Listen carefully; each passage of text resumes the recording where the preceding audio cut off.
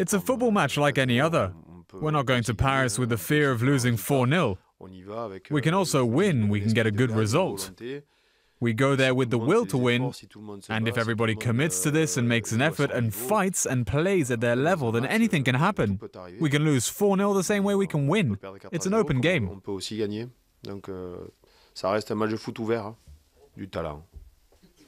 Ibrahimovic is an incredible talent, just pure talent. How can you define a player that makes such exceptional movements? A player that scores such incredible goals.